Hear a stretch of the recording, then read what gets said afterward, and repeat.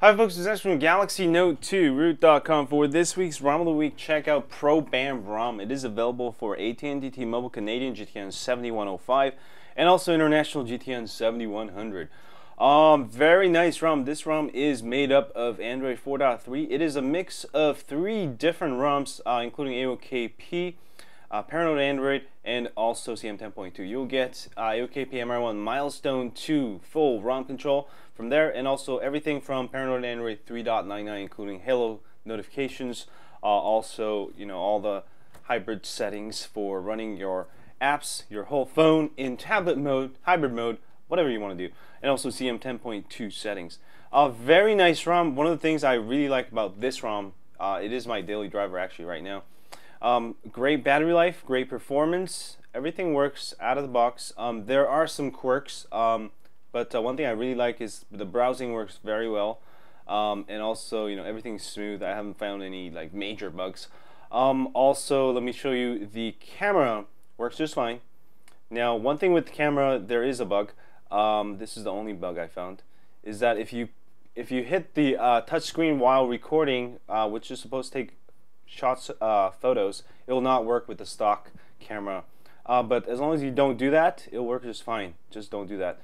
If you need to do that, or if you actually hit it, just use a focal camera, set it in video, and this one actually does work just fine. So I believe it's just a code difference between the focal camera and the stock camera. So one of them will work for that feature. Otherwise, just regular photos and videos work just fine. And also, you can upgrade the camera on the 4.3 camera. It does not come with Photosphere. If you need Photosphere, go ahead and download, install the Photosphere APK. I'll have links to it on my site. And also, you can get Flash Player working just fine. Just install Flash Player APK. Other notes, when I installed this ROM, I kept getting forced close. Let me show you.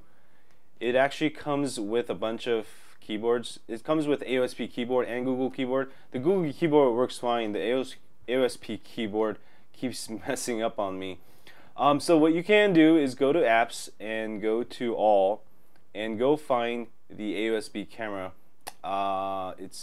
It was here. Oh, there we go. I disabled it.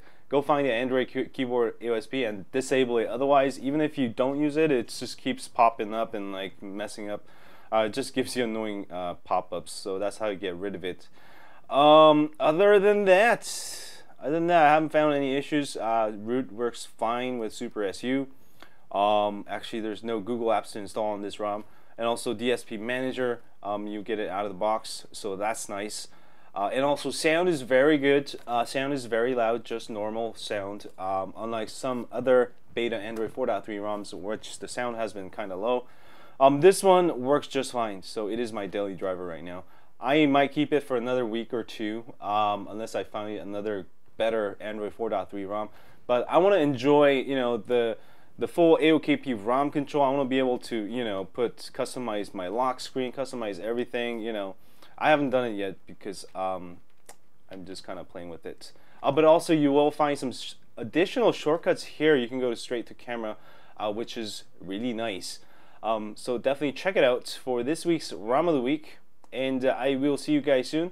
And as always, if this video has helped you install some cool custom ROMs such as this, don't forget to hit that like button here, subscribe button there, and wherever it is. And also, if you own a Note 2, don't forget to sign up for my email list at galaxynote2root.com. We update you once a week or once every 2 weeks with ROM of the Week or ROM of every 2 weeks. And I will see you guys soon. Stay high on Android.